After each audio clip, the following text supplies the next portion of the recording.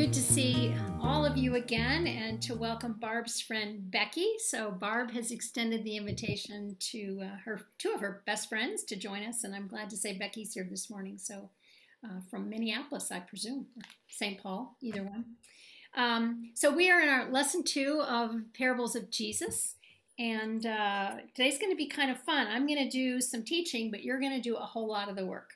So get ready for that, and I think we'll learn a lot from each other today. So Jesus knew how wonderful the kingdom of God is, yet he also knew that it was radically different from the world in which people lived then and now. Here we see Jesus using parables to describe this wonderful kingdom and all of its secrets. He wanted people to know and have the kingdom for themselves, so he told these stories in order to attract them to it. But it was nothing like people expected it to be. From this point on in the parables, no explanation is given. Remember, I said last week there's differences of opinion as to how many parables there are, ranging between 38 and 46. But only 2 of them were given a full explanation. The rest of them, it was up to the listener to make meaning of the parable for them, to determine the relevance in their own lives. So the setting for today, the setting for the parables we're going to hear today, the first 2 parables we're going to discuss, the mustard seed and the leaven or the yeast, those took place on the same place as last week, the hillside, where Jesus is in a boat. People have assembled on the hillside to listen to him. It's a big crowd. He's attracted big crowds by this point in time. He's become quite a phenomenon. So the first 2 parables are to the masses. But then the last 4 we're going to discuss, 3 will be about the kingdom of God. The 4th one is more of a charge to the disciples and really a charge to us. They are done just the intimacy of Jesus and his disciples. So a little different setting, but still no explanation. So we'll get that for ourselves. So the heading of everything for today is the kingdom of God is like. And so those are the parables, many of which you're familiar with. Some of these are really short, like 2 sentences.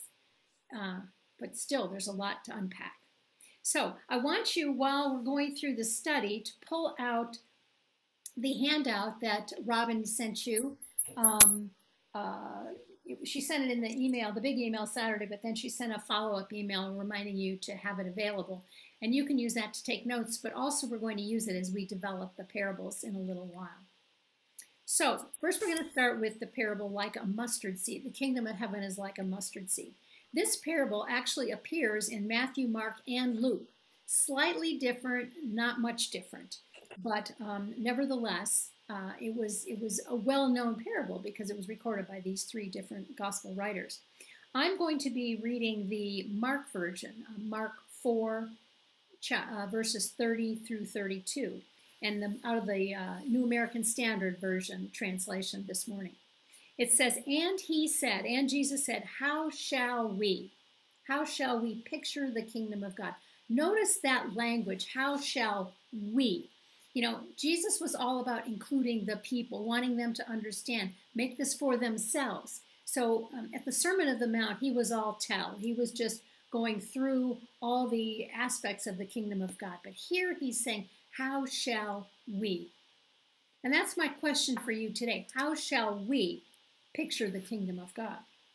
And then he goes on to say, or by what parable shall we present it?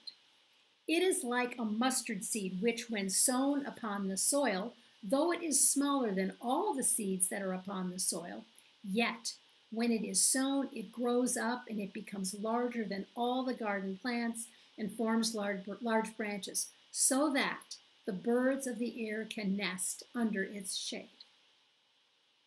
So when you hear the word mustard, you probably think of the condiment that you put on hot dogs or hamburgers, or Dijon mustard, which is a little fancier that you might put on a sandwich or put in a recipe. But there's a story before those products, and that is the mustard seed itself. For the seed to be useful, the hard outer coating must fall off. When this happens, the power within the seed is unleashed, and roots begin to take shape and reach down into the earth, and that produces another plant.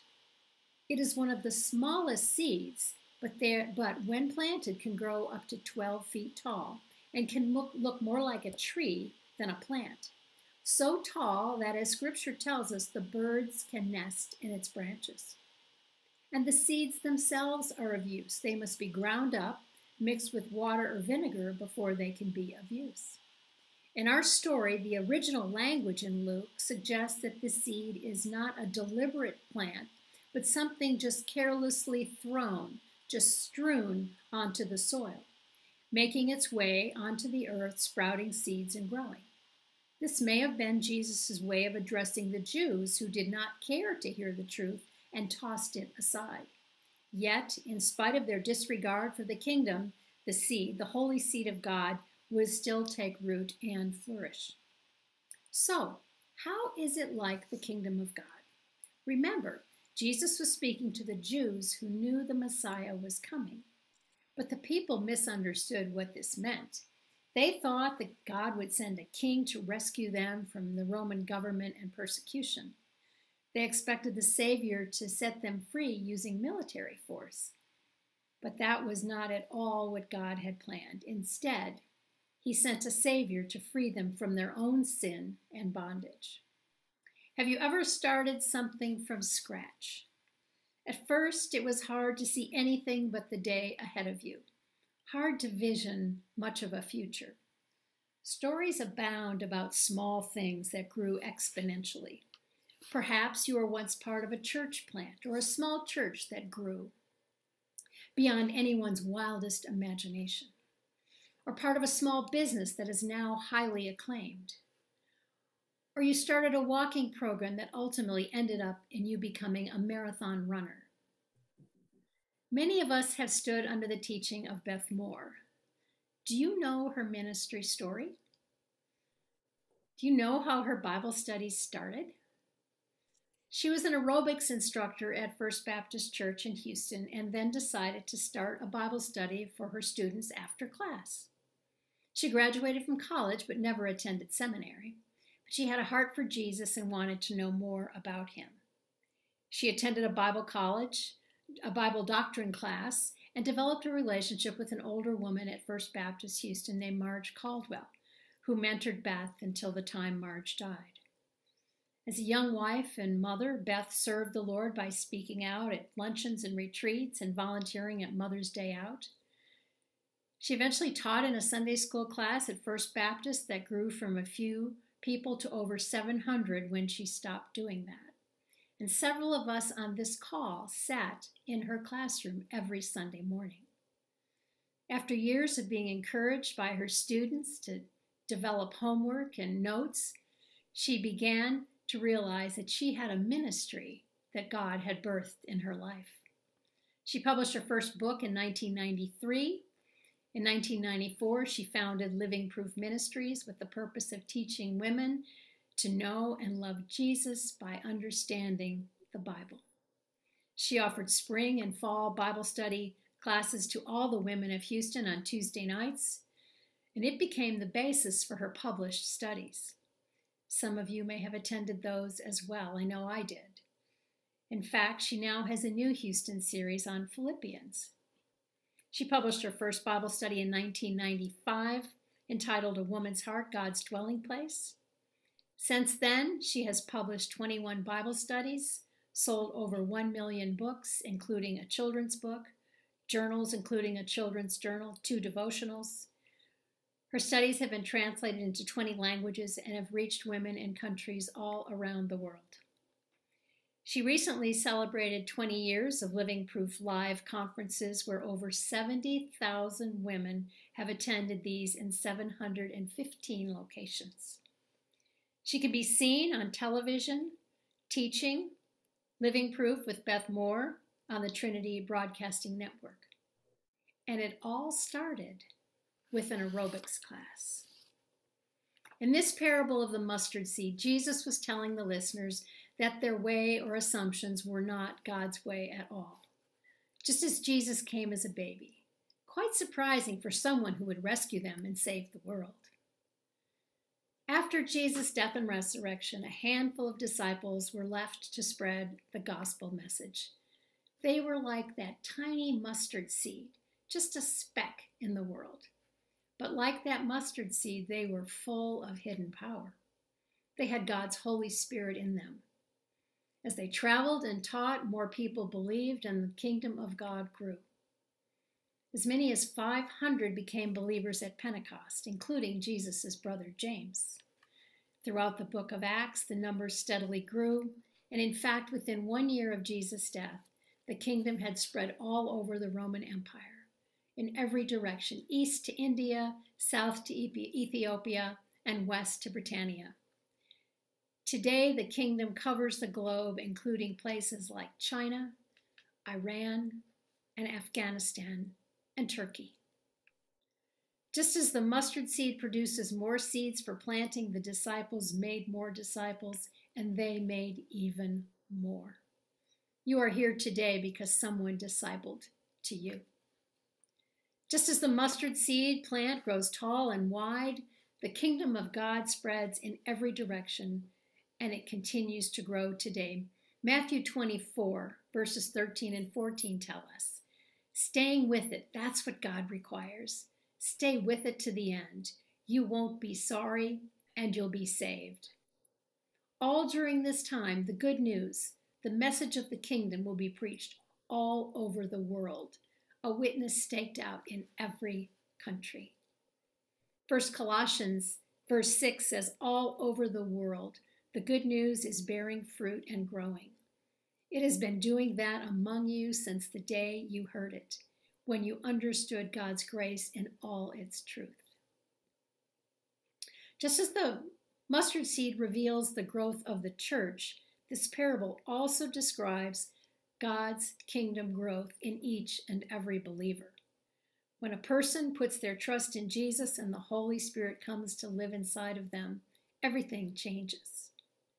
Remember at the beginning of this lesson, we learned that the seeds have a hard protective layer that must be crushed before we can use them. That is so like us. If one's heart is hardened, we cannot hear his voice. We cannot hear his words. We do not learn, we do not understand. Hardened hearts do not see the Messiah, do not see who Jesus is, and therefore cannot see the kingdom of God that we thrive in. Our outer shell must be pierced by the holy words of the Lord Jesus before we can learn and understand him and before the Holy Spirit can indwell us. I invite you to praise the Lord every day for that moment when he pierced your heart and when he broke that shell and you allowed him to enter in. Once we learn about this hardness of heart, we can see Jesus' stories taking on new significance. In the case of Jesus restoring sight to the blind, it now became a physical symbol of the spiritual blindness of Israel. In the parables, Jesus is not hiding the truth from the hard-hearted. They just don't have ears to hear.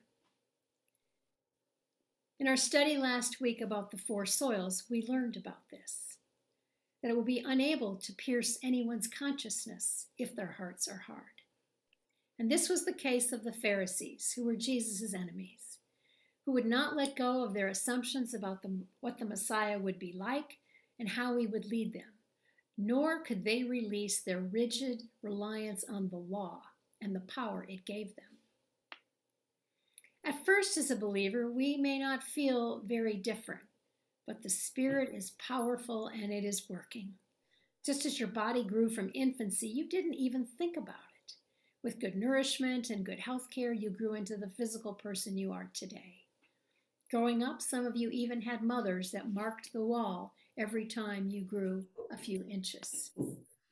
Likewise, the Holy Spirit has the power to transform a person, just as the seed has the power to produce a huge plant.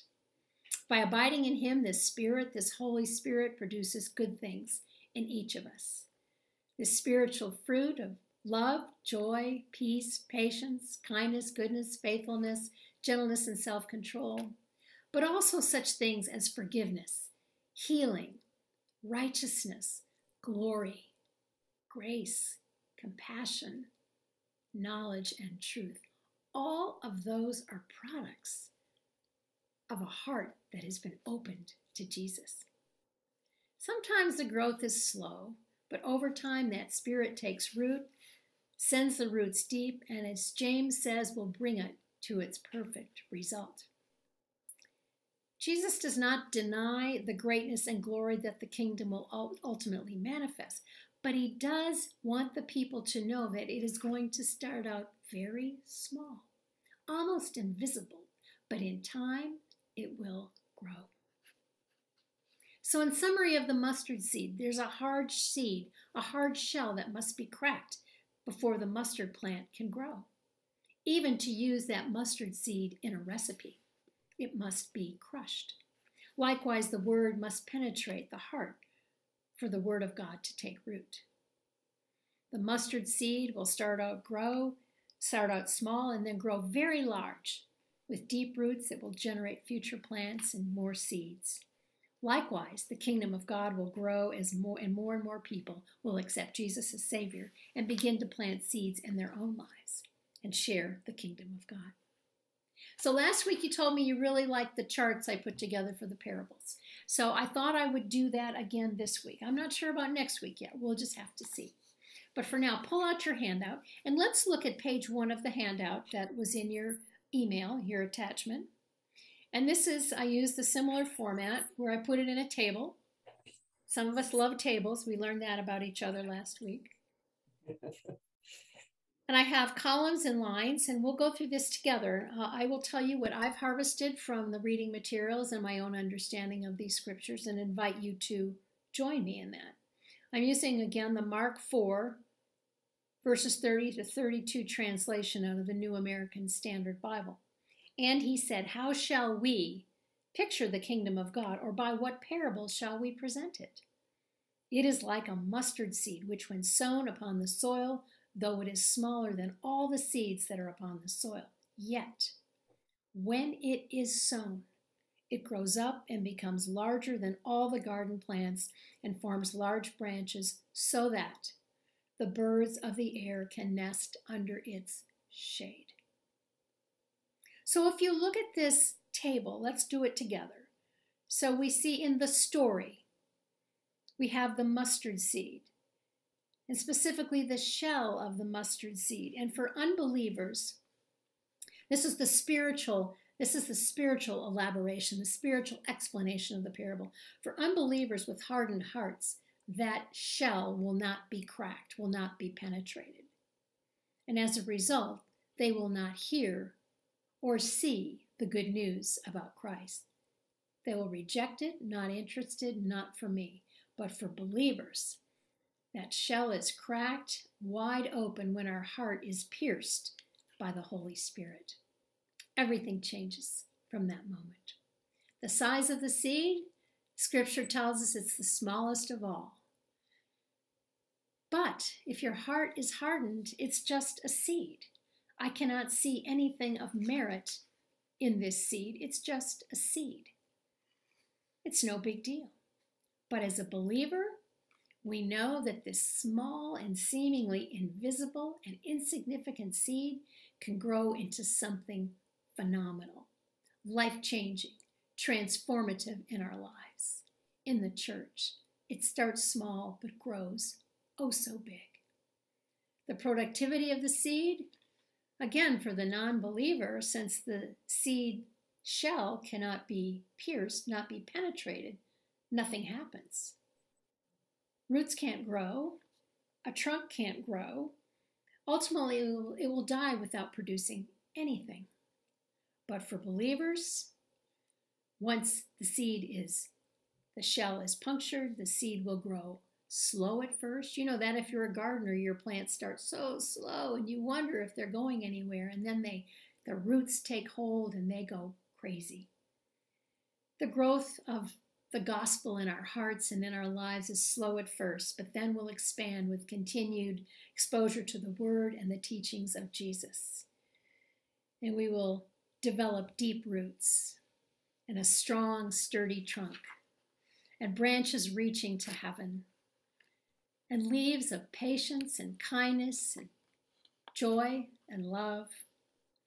And more plants will grow and more seeds will be harvested and the cycle will continue in our own lives and in the lives of the body of Christ.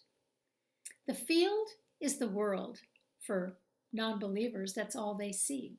There's nothing beyond what they can see with their eyes and hear with their ears.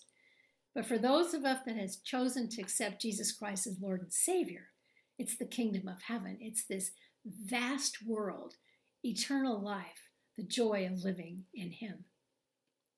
The birds, the translators say that for the non-believers, you could interpret that these are evil people, evil things sent by Satan to disrupt the kingdom of God.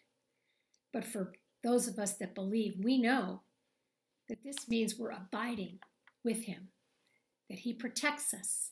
He gives us shade. He gives us nourishment. He gives us sunshine. He gives us everything we need if we abide in Him in those limbs. And the shade. A non-believer cannot benefit from the protection of God. His right hand holding us, keeping us, loving us, protecting us, saving us. For the believer, though, we experience hope and joy and peace, all those wonderful things, and we know the promise of eternal life. Anything you would like to add? That's just my take, what I read in the various materials I studied.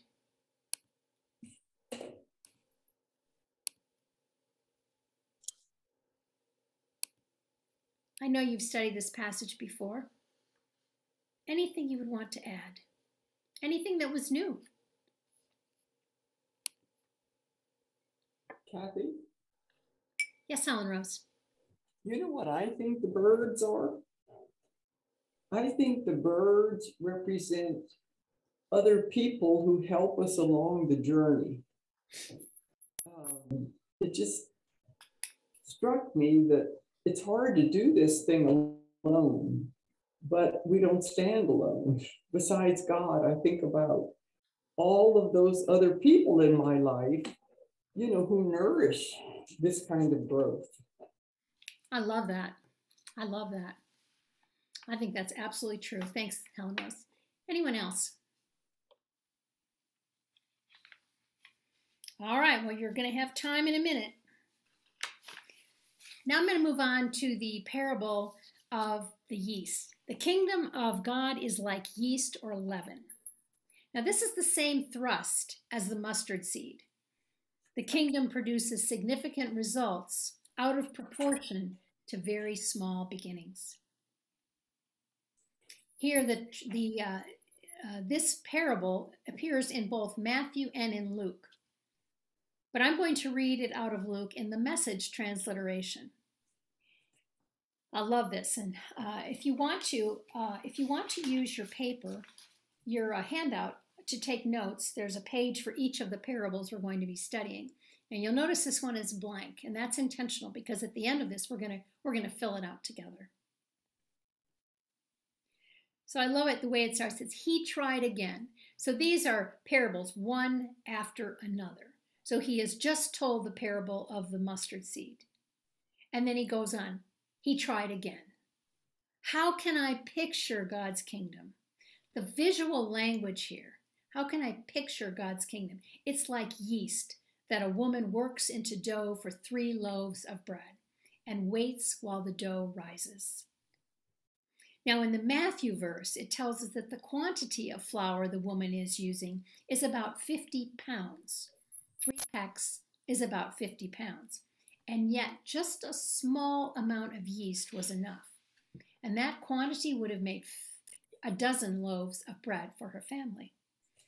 This afternoon, if you wanted to bake bread, if this was motivating you to do some bread baking, and if you wanted to make just 2 loaves of bread, excuse me, it would call for 5.5 to 6 cups of flour and a packet of yeast equaling about 2.5 teaspoons. Not much. In the Matthew verse, it says the yeast was hidden in the flour until all was leavened. That's interesting. This word, hidden, comes from the Greek word encrypto, from which we get the English word encrypt. The root word means to conceal or to keep secret. just as an encrypted message would. Is Jesus really trying to keep this message secret? So what is the difference between leaven and yeast? The terms are used interchangeably. It can be the dry yeast you purchase in the store, or it can be a lump of already leavened dough that you use to make bread. Some of you have made sourdough bread. That requires you to retain a small batch of the sourdough, and when you make the next batch, you use that as the starter. You use that as the leaven for your new loaf of sourdough bread. That's how they did it in biblical times. Yeast is what makes bread taste good and even smell even better. For those of you who are bakers, you know that when you add a little bit of yeast and sugar and water to flour, there is a chemical reaction called fermentation that produces tiny air bubbles or carbon dioxide all through the yeast. These air pockets make the bread fluffy and light when you bake it. And if you don't add yeast, the bread is flat and firm and tasteless. The leaven or yeast must come in contact for the power to be unleashed. Once the yeast does make contact with the flour, the power is irreversible. You cannot stop the process. You cannot separate the ingredients back to their former state. And you cannot stop the process of this fermentation, which ultimately makes the dough rise until you bake it. This may be why the yeast was described as hidden, because you cannot see it working. You can, however, see the result. Once the gospel truly penetrates the hearts of those whom God has chosen to save, it cannot be stopped and will bring them to salvation and begin the process of becoming more Christ-like. Once he pierces your heart, you are forever changed. It's really interesting to me that Jesus used the example of yeast or leavening in this parable. Because in the Old Testament, leaven, yeast, was a symbol of evil. That's why Helen Rose, in the earlier one, they talked about the birds. There was some of the commentators really wanted to bring in the notion of evil. I think Jesus is only talking about what's good, what's of him. In the Old Testament, it had to be removed from Jewish homes during Passover. That is what manna is, unleavened bread. It was excluded from sacrifices with the exception of the loaves used at the Feast of Pentecost. In Luke 12, Jesus used the word yeast when he said, "Beware the yeast of the Pharisees, their hypocrisy." We see this kind of spreading of evil today in social media and news outlets that intend to distort. How a little bit of misinformation, the word now is, goes viral. It goes wild. It's out of control and cannot be stopped. That's a negative example of how something small can permeate. You are going to love this bit of scripture, and I lost the address, and I'm sorry. But here you go. Listen to this. This is a scream. I think I took this out of the message, I'm guessing. "Watch out," Jesus warned them. "Beware of the yeast of the Pharisees and Sadducees." At this point, the disciples began to argue with each other because they hadn't brought any bread. Jesus knew what they were saying, so he said, "You have so little faith. Why are you arguing with each other about having no bread? Don't you understand even yet? Don't you remember the 5,000 I fed with 5 loaves and the baskets of leftovers you picked up? Or the 4,000 I fed with 7 loaves and the large baskets of leftovers you picked up? Why can't you understand? I'm not talking about bread. So again, I say, beware of the yeast of the Pharisees and Sadducees." Then at last they understood he wasn't speaking about the yeast and bread, but about the deceptive teaching of the Pharisees and Sadducees. I love that. And they began to argue with each other because they hadn't brought any bread. They still were trying to comprehend this thing called parables. Perhaps Jesus, though, was reversing the common evil connotation associated with yeast for the purpose of once again prompting the curiosity of the crowd regarding the kingdom of God.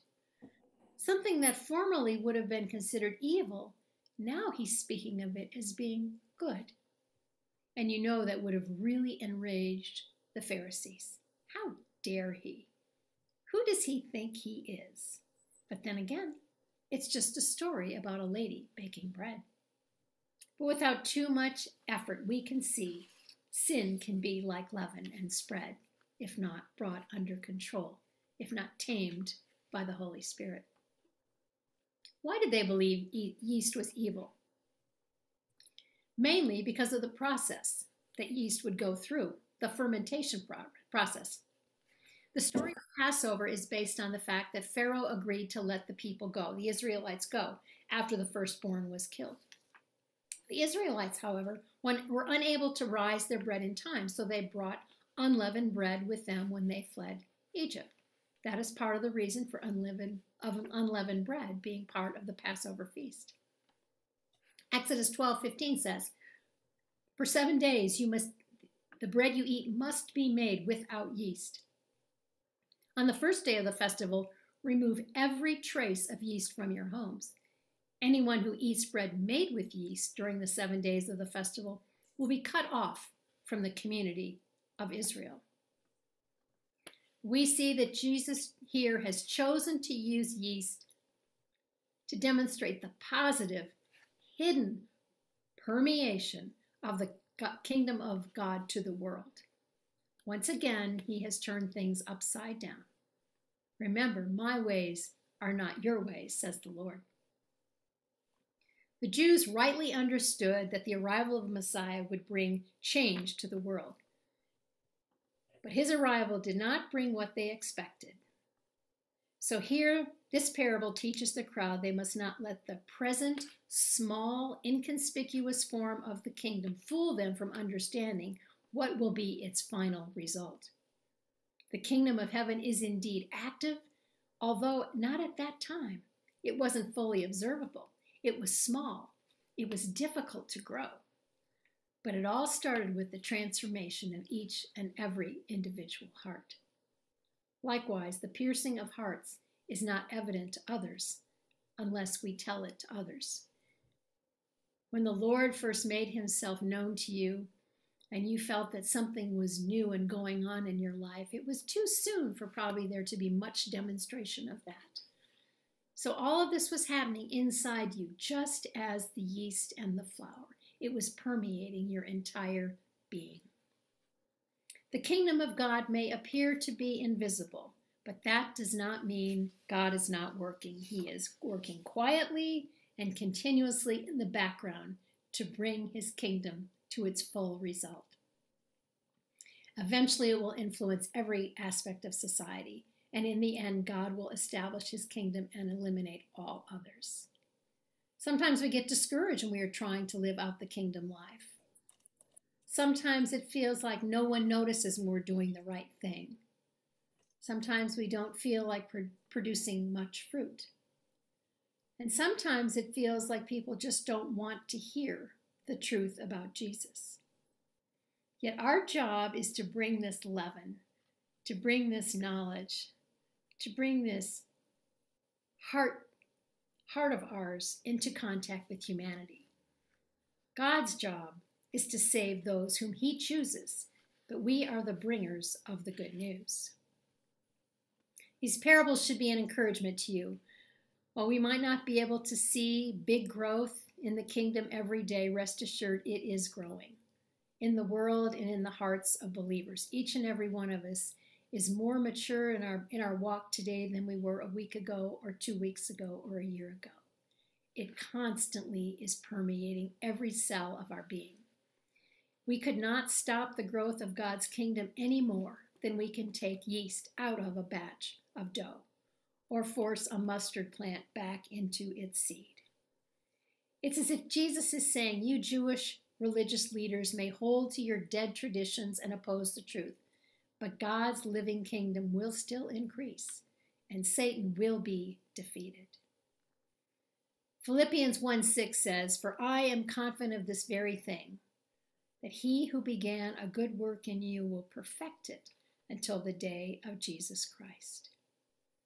Think how remarkable it must have been for the early believers, for this small group of people, to know that by the end of Paul's life, only 40 years after Christ's death, the gospel had been taken to the ends of the known world. So with that, we're going to complete the table about like heaven is like leaven, is like yeast. Again, the scripture verse, he tried again. How can I picture God's kingdom? It's like yeast that a woman works into enough dough for 3 loaves of bread and waits while the dough rises. Now, imagine yourself. You've just attended this hillside gathering, and Jesus has been speaking, and you're walking back home with your friends. You're walking along the shore and eventually making your way to your home or your community. And you're having a conversation about what you've just heard. What do you think that conversation would have entailed?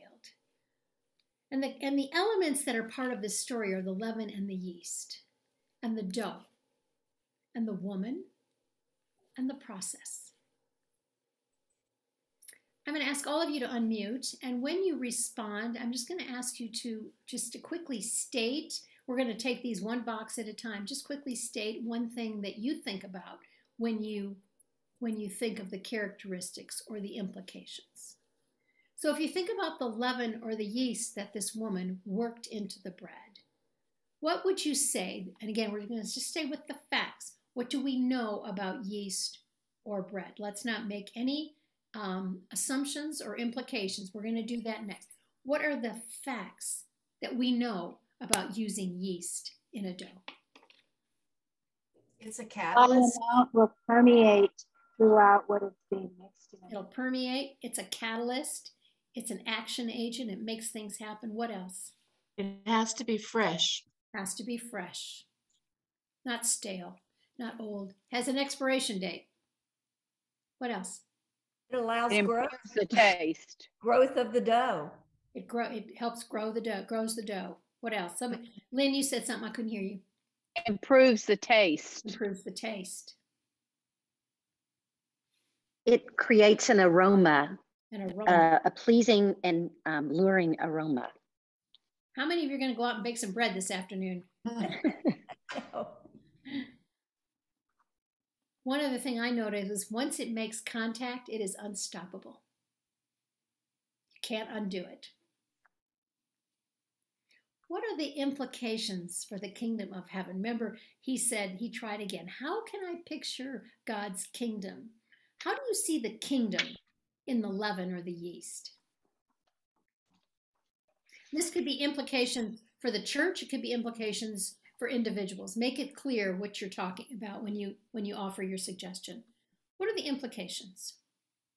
I see the kingdom more in the dough, that the yeast in the dough makes the dough grow or rise, which would, the kingdom of the church and so on would get bigger. Okay, in the dough. I see it in the dough more than in the yeast. The yeast causes the dough to rise and become bigger. But if you're talking about the world, I would think that the dough, in my impression, the dough would be more the world rather than the yeast. Okay. What about back to the leaven or yeast? What are the implications of yeast and go? Make that translation to what it means to the life of a believer. Well, the Holy Spirit's involvement in our life is unstoppable. It's unstoppable. Will be forever transforming us. Barb, your mic is muffled. I'm not sure if there's something in front of it. The Holy Spirit's power is unstoppable. That's what I said. What else?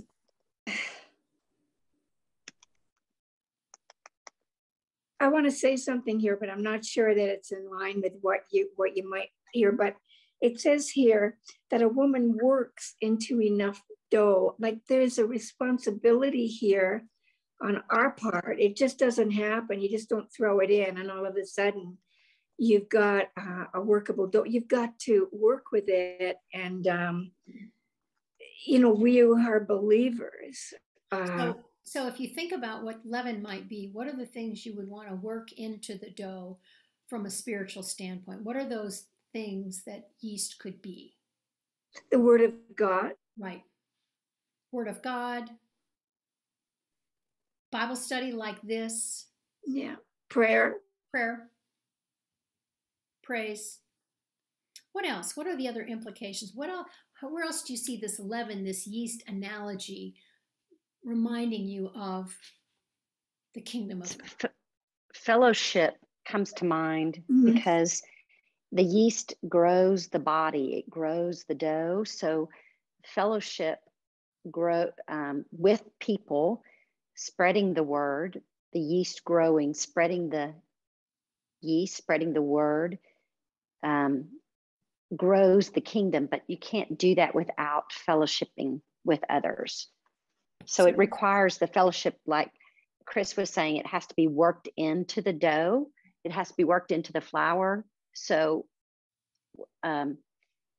we have to do that through fellowship with others. Absolutely. It's wonderful, Ellie. Anything else? The other thing it says here is we have to wait for it. Well, we knew that. We talked about that. It doesn't happen right away.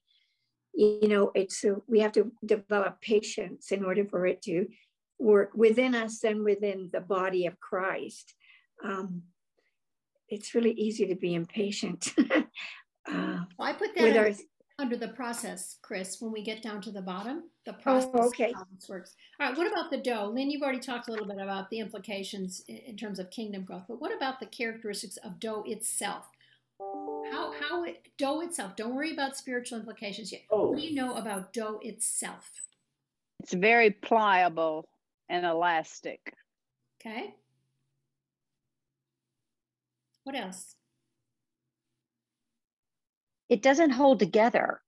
It's just separate grains until something liquid is brought into the picture.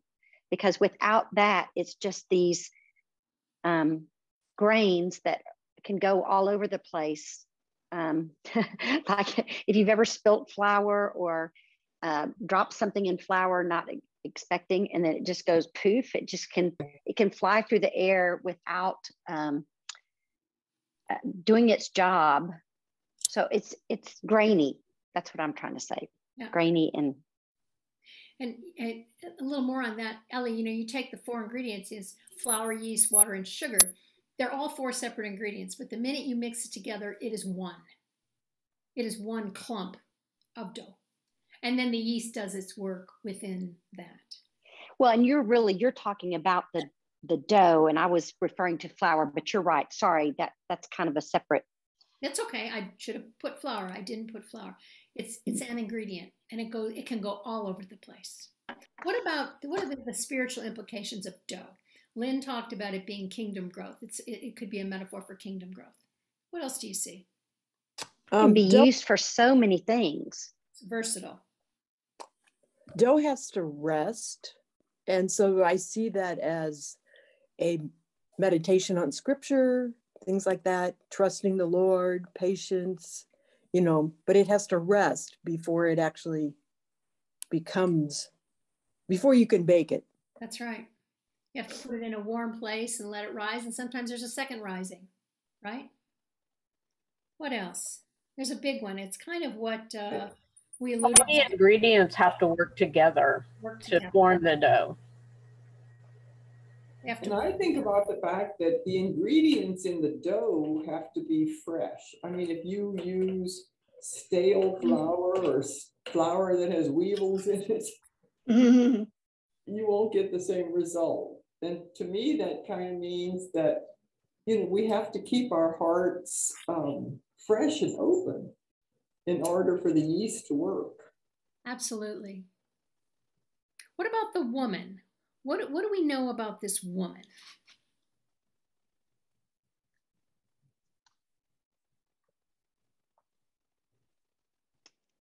What does she do?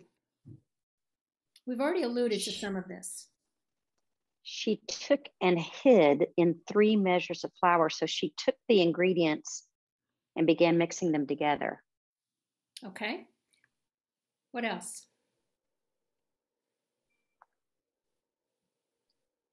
You would have had to be working the dough, kneading the dough to work the ingredients together.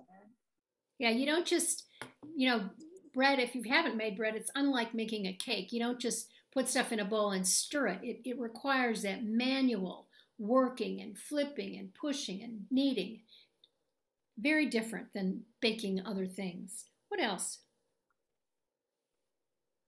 Somebody said waits. We talked about waiting. She patient says she waits while the dough rises.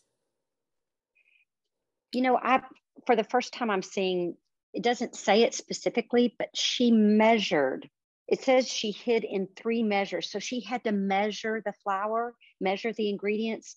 So she's wise and discerning about what ingredients go together to make this dough. She knows the recipe. That's it. Good. She knows what's required. Okay, what about the spiritual implications of the woman? This is a little She's harder. willing. She's willing. What else? She's patient. She's patient. It takes work. It doesn't just happen. You've got to start to work at it. She's dutiful. She's dutiful.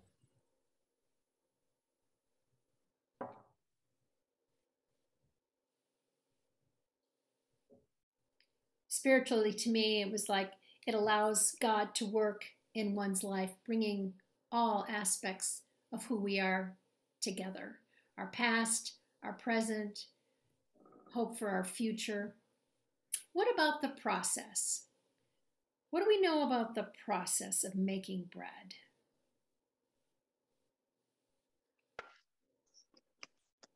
Again, some of this we've already said. Well, it doesn't happen quickly. It takes time. Takes time. Yes. If you're going to bake bread this afternoon, you better start now. If you want it for dinner. If you want it takes skill. It takes skill. It seems like, these pastry chefs that I read about are really in high demand. And sometimes you'll see on a menu at a fine restaurant, they'll list the name of the chef, the head chef, but they'll also list the pastry chef because it's such a learned skill. Absolutely. What else?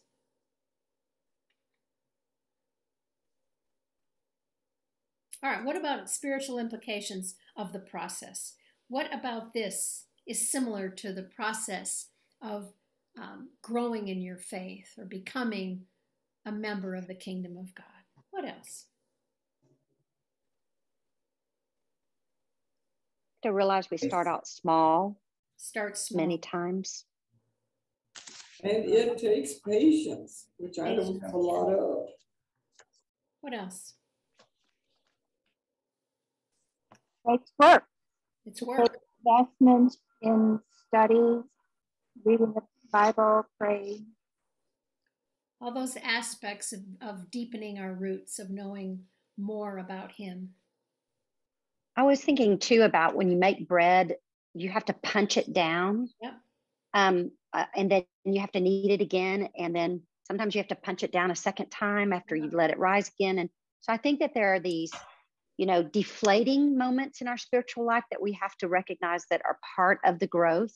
Yep. So the deflation or the punching down of the dough, it can happen in our spiritual life where we have setbacks or we have times of where we're deflated. We feel like nothing's happening, but God can raise us again. I love that, Ellie. I love that. And when you punch it down, the chemical process kind of starts all over again, and you get that second rise. So I'm going to do a little teaching, and then I'm going to teach quickly through the next 3 parables, and then, so put yourselves back on mute, and then we're going to take some time towards the end and maybe do a little work on your own in small groups. So the next 3 parables are under the heading, What the Kingdom is Worth. It gets into the value of the kingdom. And again, This is where we start with Jesus is only speaking to the disciples, and they are having their own conversation about the story, but what is the meaning of the story? The first one is Matthew 13:44.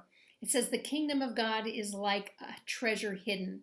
Other translations, yours might say buried in a field. It's intentional, not accidental. You know, treasure just didn't happen to be there. Somebody buried it. It was hidden. It was in a field for years and then accidentally found by a trespasser, a man, someone, or so other translations might say. The finder is ecstatic. What a find. Other translations say he even buried it again. He covered it up. So the man is ecstatic. What a find. He proceeds to sell everything he owns to raise the money to buy that field. This parable emphasizes that the kingdom has value that far outweighs what anyone looking on an open field might have suggested.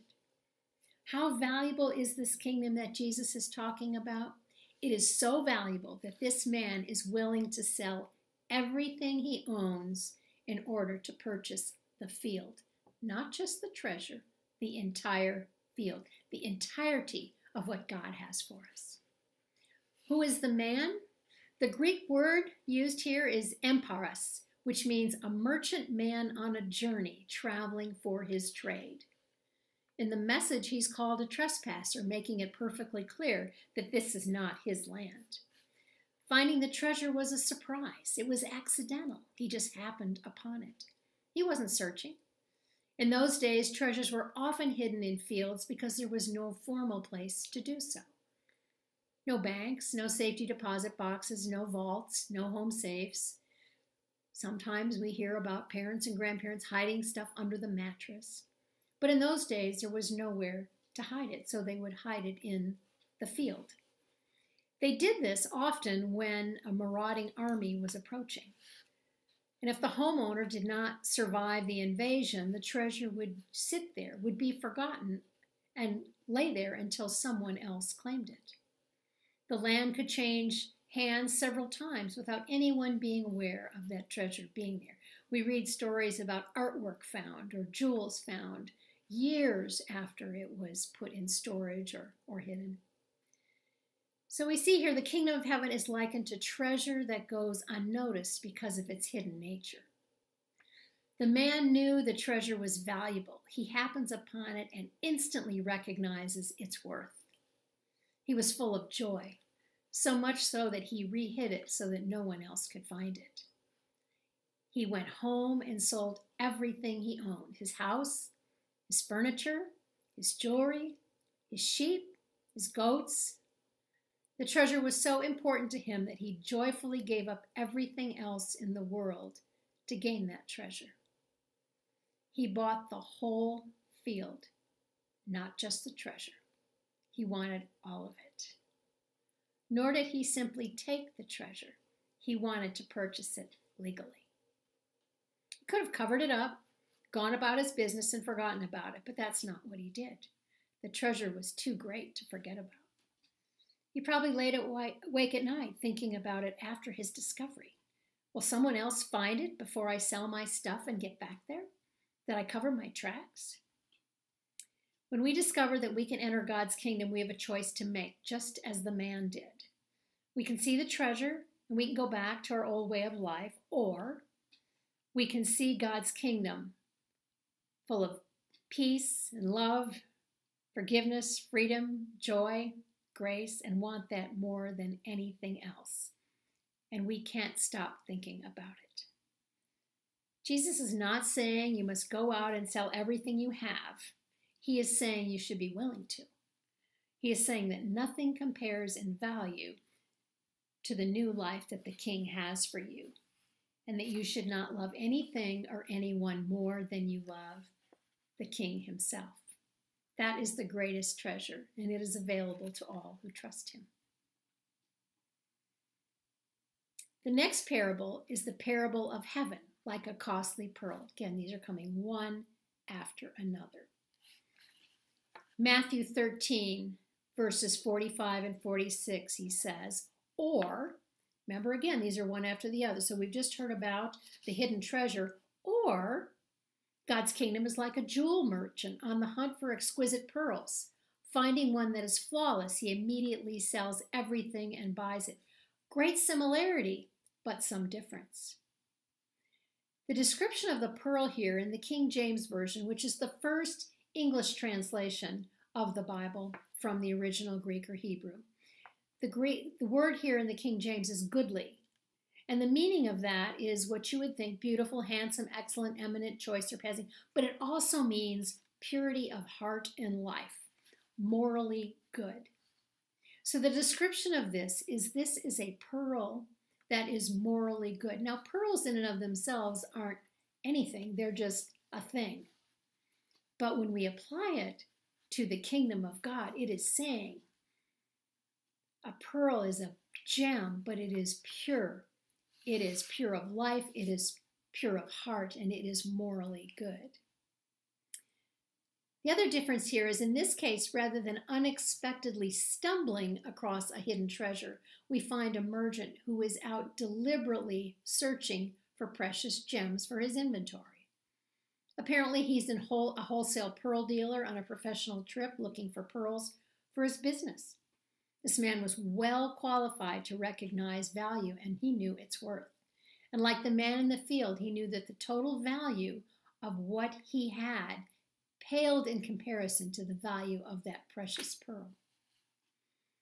Pearls were highly prized in Jesus' day. It would have been a good example to use. But a pearl of yellow tinge, or one that was rough or not round, quickly sank in value. This merchant had spotted a rare pearl that was round, smooth, perfectly white, and of unique value. Like a well-trained expert, one discovering the kingdom of God will learn that nothing is comparable in worth. Whatever cost a person expends is nothing in comparison to the benefit of belonging to the kingdom of God. Salvation and righteousness are a greater treasure than anything the world has to offer, and the source of far greater joy. And when we recognize this, we know that all the sacrifice we make cannot compare to the joy of experiencing Christ as our Lord and Savior. There were some things that you had to give up when you became a believer. And it might have been hard at first, but as you look back, it was nothing at all. Why a pearl? I thought it'd be important to do a little research on pearls. I thought I knew a little bit about pearls, but that I needed to know a little bit more. So how are pearls made? And I looked at a place called the Pearl Source. Well, we know pearls come from oysters and mussels. The process begins when a particle, sand, or what is referred to as an irritant, gets inside the mollusk. This particle, in essence, functions as the nucleus of the pearl from a very early stage. Once the irritant becomes trapped, the mollusk begins to coat it with something called nacre, or mother of pearl, as a defense mechanism to protect it. Nacre is a composite made mostly of aragonite that is strong and iridescent. The unique luster or glow of pearls comes from this nacre. The mollusk coats the nucleus with thousands upon thousands of layers of nacre, and over time the pearl slowly begins to form. Now, no one can see the making of a pearl, for it is hidden in the shell of the oyster under the waters. How long does it take a pearl to form is dependent on the growth rate of the nacre. Most pearls typically take anywhere from 2 to 4 years to fully develop. What a perfect metaphor for our faith. Let me translate that for you. Oftentimes, our walk with God starts with a crisis in our life, an irritant, something we didn't expect, something that causes difficulty, pain, sorrow for us. When life spins out of control, when things seem hopeless, when everything changes for us and not for the better, and our pain and suffering become too much to bear. When that happens and we recognize our need for Christ, we accept Him as Lord and Savior. We start our intentional walk with Him. Maybe we attend church for the first time in years. We start a Bible study, we start attending, we sit in the back of the room, we're not too sure about this stuff. Maybe our prayer life increases. Maybe we do some journaling. Maybe we start developing Christian friends or hobbies and interests. And like the pearl, we put on layer after layer after layer of Jesus. At first, others might not recognize this change in us, but over time they will. We become deeply rooted in Christ and formed into a thing of beauty. The initial flaw, the crisis, the irritant is not gone. It is the very core of who we are and very much a part of us. But the Lord will use that for the rest of your life in ministry, in your story, because we are covered in grace, because he loves us as his children. We cherish who we have become in him, even with the irritant.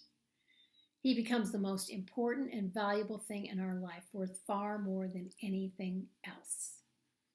We are a thing of beauty and great value for others to behold as we live for him and seek ways to love and serve him, making disciples of others. Unlike the merchant, we as believers have nothing to offer, and the treasure is not for sale. Jesus has already paid the price of our pearl. And upon discovery of this treasure and life with him, we want to freely share it with others rather than hide it. And the kingdom of God continues to yield an unlimited supply of treasure each and every day, from now until eternity. That is the parable of the pearl. The final parable I'm going to teach you is about like a fishing net or a drag net, some of the translations say. I'm going to read this out of the Message translation. It's Matthew 13, verses 47 through 50. So he's offered the treasure, the buried treasure. Now he's offered the pearl. Or God's kingdom is like a fish net cast into the sea, catching all kinds of fish. When it is full, it is hauled onto the beach. The good fish are picked out and put in a tub. Those unfit to eat are thrown away. That's how it will be when the curtain comes down on history. The angels will come and they'll cull the bad fish and throw them in the garbage. There will be a lot of desperate complaining, but it won't do any good. Like the wheat and the tares, this parable focuses on the consequences of the choices we make in our lives. The net here is something called a seine, or a drag net, the oldest type of net used on the lake, and until recently the most popular fishing method available. It was shaped like a long wall, 25 feet high at its center and 5 feet high on each of the ends. And it could be dragged through a body of water, trapping fish inside. You can picture that, can't you? Because it was so large and when filled, it was too heavy to put on the boat, so it had to be dragged to shore. And when they pulled it in, it contained an assortment of fish that had to be sorted. Separating good fish from bad fish was an ancient tradition in Israel. Remember, the first 4 disciples were fishermen. Among those considered bad fish were those without fins and scales, which were considered unclean according to Jewish law. The bad fish were thrown back into the sea, but the good fish were gathered up by the fishermen and put in containers. The preaching of the gospel in the world does not convert the world, but it is like a huge dragnet that gathers all kinds of fish, some good and some bad. And in a similar way, the world of the believers of the world and the non-believers will be sorted at Judgment Day. In the meantime, just like the wheat and the tares, the fish will live side by side, every day, side by side. Now, when we did this live, we broke the group into small groups on Zoom. But for you, please take the attachment at this time and complete it with the 3 parables I just taught. The parable of great treasure, the one of the pearl of great price and the fishnet.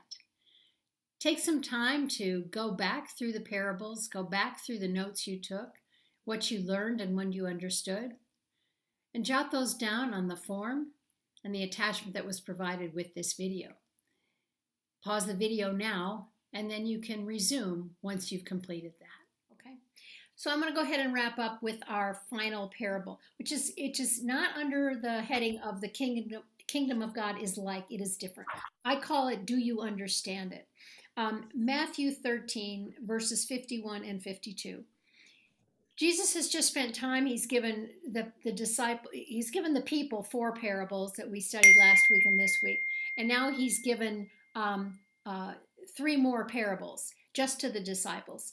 And his question to them is brilliant. He said, Jesus asked, the message says, are you starting to get a handle on this?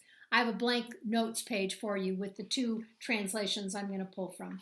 Are you starting to get a handle on this? And you may be thinking to yourself, I think I'm beginning to get a handle on this. In the New Living Translation, he just says, do you understand all these things? And notice that the response of the disciples is yes. Remember, after he told them the parable about the 4 soils, they said, Jesus, what in the world does this mean? But now they're beginning to understand this way of communicating in parables, where what he says really has this altogether different meaning. And then he goes on to say, then you see how every student well trained in God's kingdom is like the owner of a general store, who can put his hands on anything you need, old or new, exactly when you need it. Or is like a homeowner who brings from his storeroom new gems of truth, new and old.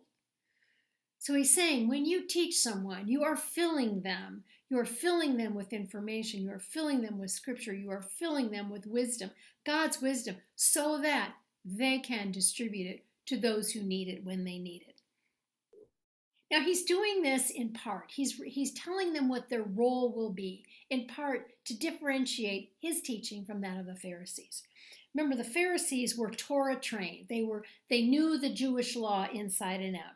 And they spent their whole life studying under great rabbis, passing on traditions and all the things in the law and the prophets from the Old Testament. But the difference was the Pharisees and the scribes, they stood in a place of superiority over everyone else and held themselves apart. They lived hypocritical lives. But the scribe for the kingdom of God, the teacher of the words of the kingdom of God, will bring forth from his heart all that he has learned, all the understanding that God has given him. And they are to faithfully pass it on to others, just as they have been taught. This marks an important development in the training of the disciples and their future role through the ages. Jesus has now equipped them. He's told them some of his methods for communication, and they are saying, yes, Lord, we understand. Notice in here there's specific mention of the old and the new. The New Testament is not meant to replace the Old Testament. It fulfills the Old Testament. And so all this knowledge from Judaism that all of these early believers had, all the prophecy in the Old Testament, all the words of the prophets and of the patriarchs is now coming to fulfillment in Jesus Christ. And that is why this is different. The word here for new is kinos, meaning unprecedented, novel, uncommon, unheard of, different. Not new in time. The message itself is radically different. It doesn't take the place of, it doesn't say it's not important anymore. It builds on it.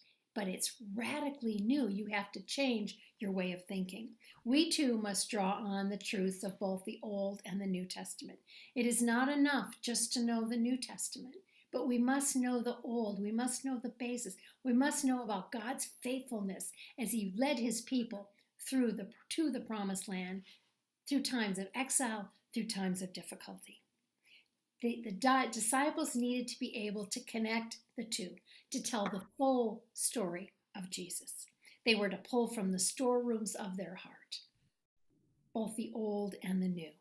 They were to share everything they had learned. we too are responsible to do the same thing. If you're sitting here just to consume all this information and do nothing with it, you're not going to be of great value to the kingdom. It's about taking all of this and internalizing, just as the pearl, layer upon layer upon layer upon layer, and having a story, having a ministry, having a mission to make a difference for the kingdom of God.